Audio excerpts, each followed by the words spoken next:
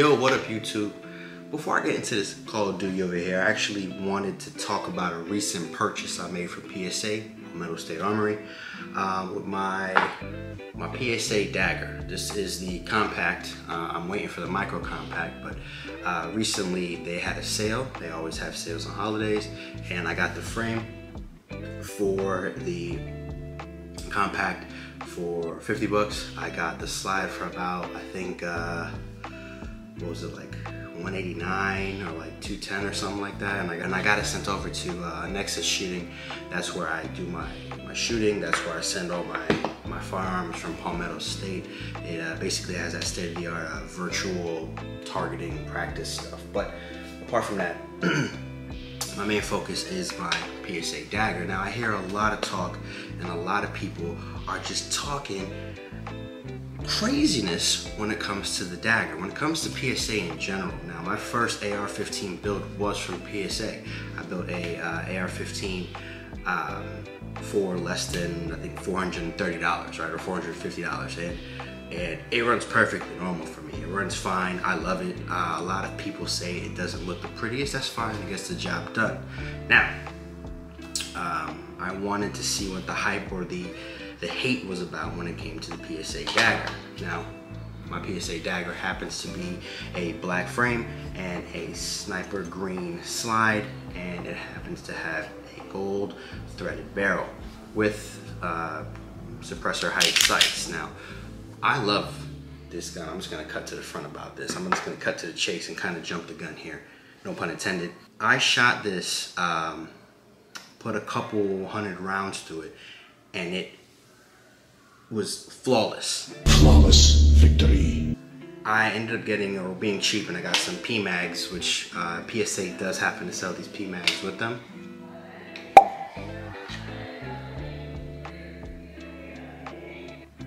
So I was cheap, and I happened to get some PMags. Basically, these can work with the Glock 19, or my Glock 19 OEM mags can fit in the PSA Dagger.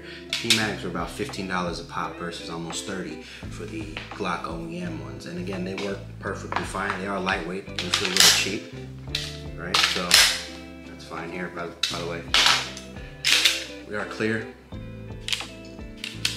So, as I was saying, I love the gun. A lot of people actually commented about how the gun looks. It looks great, it looks awesome, it's nice, it's blah blah blah. The functionality of the gun is whatever, it feels good in your hand, but then they get to talking about PSA and how cheap PSA is. And the thing I like about PSA is the affordability. Not cheap, but they're affordable. The fact of the matter is, if you want to call this a Glock clone, which it is, it's a Gen 3 clone. It is what it is, and that's fine. But it feels great. My Glock 19 Gen 4, it feels great in my hand. But this it just fits a lot better. You get a grip on it. What do you mean by that? And it just feels, it just, I don't know, it works. And you know, obviously I posted some videos and everything like that, but everyone has something to say about the gun, right? That, you know, Palmetto State is cheap, or, hey, you know, it's nice, but guess what? That trigger, man, it's garbage, which I kind of somewhat understand where it's coming from. All right, the reset's not bad.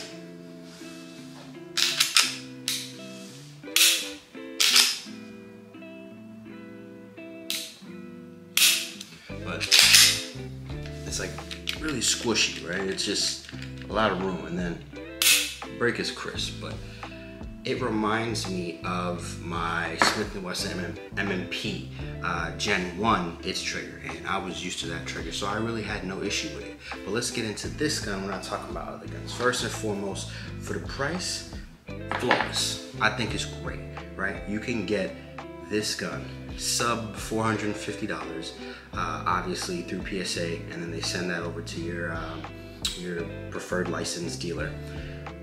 You can build it, or in a sense, you can buy the frame, buy the barrel, and then buy the slide, and then put it together. The good thing about this is that the compact And the full size, which I've also ordered full size frame, fits the slide fits on both. So I'm going to actually convert this into an everyday carry. At first I didn't want to because it was a PSA and I heard so much bullshit about it. But the confidence that I have in this gun, how it felt in my hand, how I shot it, it felt awesome. I'm going to make this into one of my EDCs. I'm going to change out the slide. I'm probably going to put a two-tone with stainless. So stainless might either have the chameleon barrel or a black barrel. And I'm going to take this and put this on the full size, which would then basically, instead of taking Glock 19 mags, the full size takes Glock 17 mags. And that would be somewhat of more of a range gun or a competition gun. But back to this dagger. Now, looks off rip, it looks great, right? My Glock 19 is a basic Glock. I've posted videos and everyone's like, oh, well, just a boring Glock. You have no sights on there. You don't have a light on there. You don't have anything on there. It is what it is. It's my gun. The fact of the matter is, if you don't like how my gun is, great, buy me one. Guess what? I'll do whatever you want with it. But at the time, or at this time, if it's my firearm, I do as I please. If I leave it OEM, I leave it stock, that's what I like to do. But with this, sub 450, obviously the frame is what it is. Trigger, I am gonna change it eventually, but not for this one. This one I'm gonna leave it for now. The full size, the one I'm gonna make my range gun, I'm gonna change that to a more of a competition trigger. But what I like about this is that you can see it's more of a for show type of deal, right? You see that gold threaded barrel. Well, why do you have a threaded barrel? Because I'm gonna add a comp to it.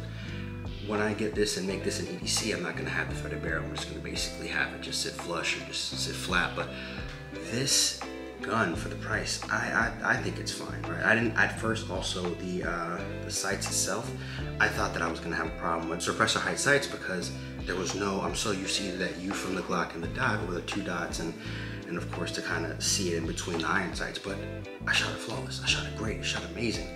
And what I like the fact about the dagger is if you wanted a Glock, you can basically have one for sub $400.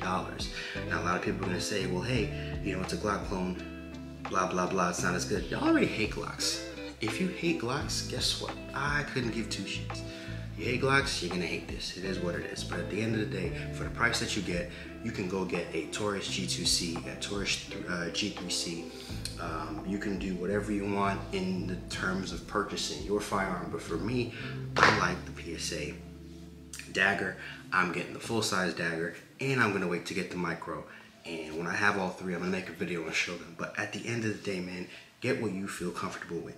It is an affordable price, sub $400. You get a gun that has a great frame, great slide, great barrel, which you can also add a suppressor, you can add a comp to it. It doesn't look boring or basic. It also does come where you can actually mount the red dot on it, right? My Glock 19 doesn't have that. I have to go ahead and get that shit filed down and then be able to add it, but this came with it. And again, I paid a fraction of the cost.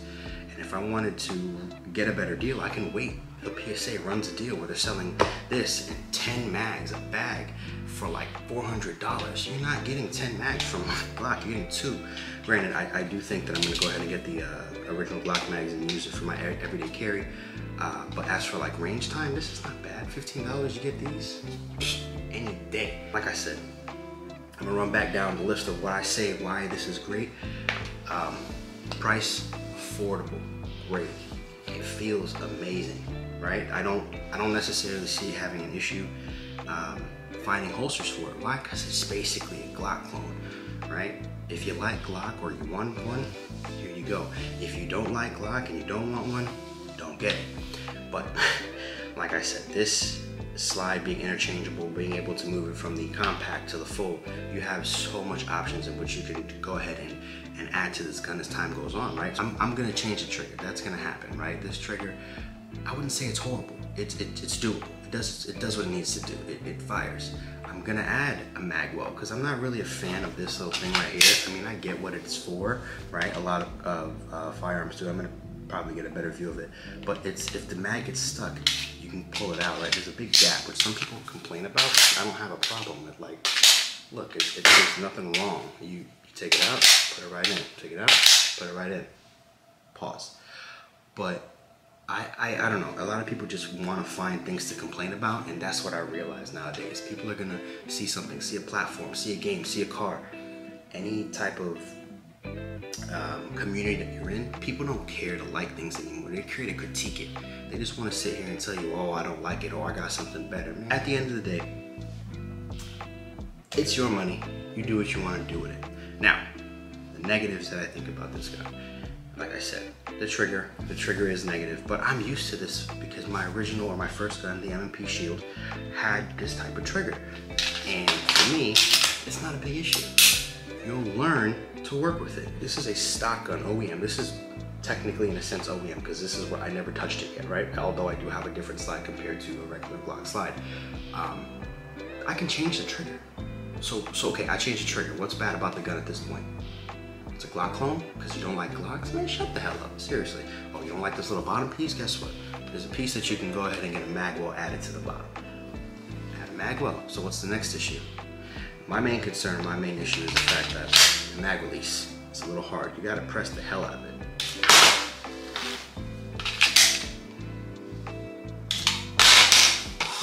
Can't get it.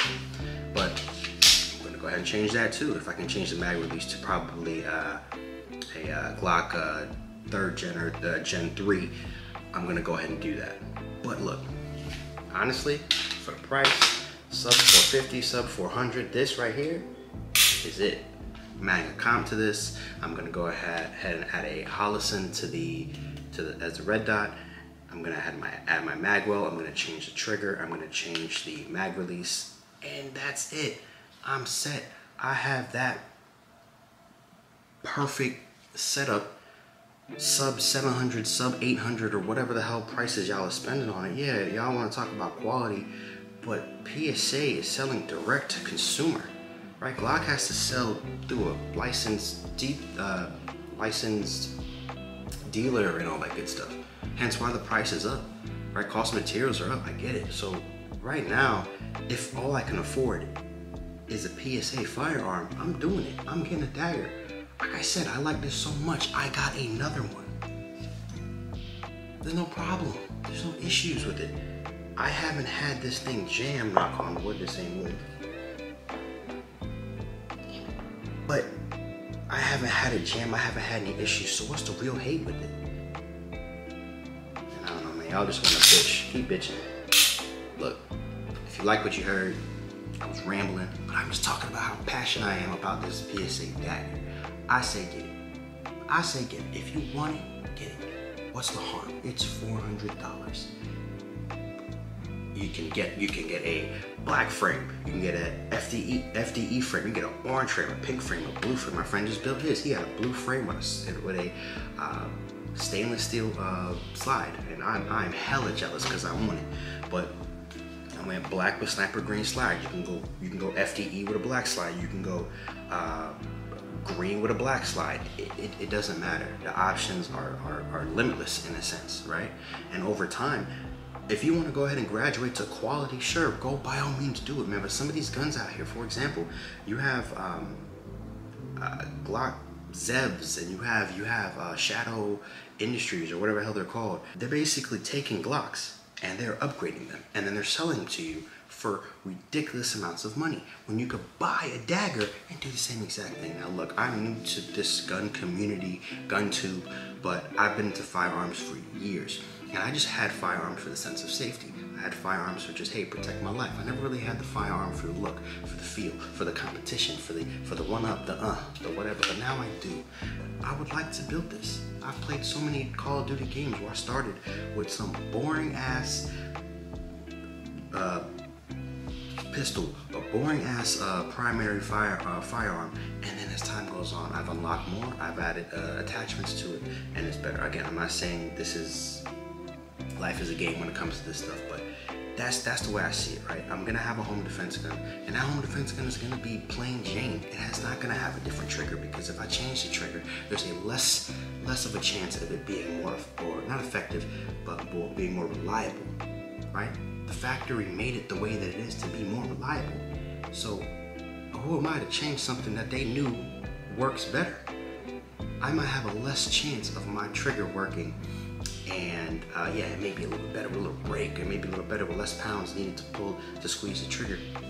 But at the end of the day, if I install it or I do something wrong and it doesn't fire, and it happens to be in a situation where I need to save my life, I have a problem with that. So again, if it's effective, if it's efficient, if it's reliable, get it. And if you want to jump up next, go ahead and get the Glock. Then get a SIG, get a Smith & Wesson, get whatever you want. I don't know. I'm just a guy with a camera that likes guns and video games and cars and shit. So basically, I'm like your homeboy that you don't know, your best friend that you don't know, but we can be, right? So do me a favor, like, share this, comment, subscribe. Let me know if there's anything I could do to make this better, right? You see the Christmas tree in the back. My daughter is at daycare right now. My wife is getting her nails done, so it's quiet. I can make a video. I'm gonna make videos when they're around, and you can see the difference of how quiet it is versus how not quiet it is. So yeah, let me go put some work in this game, and y'all do your thing.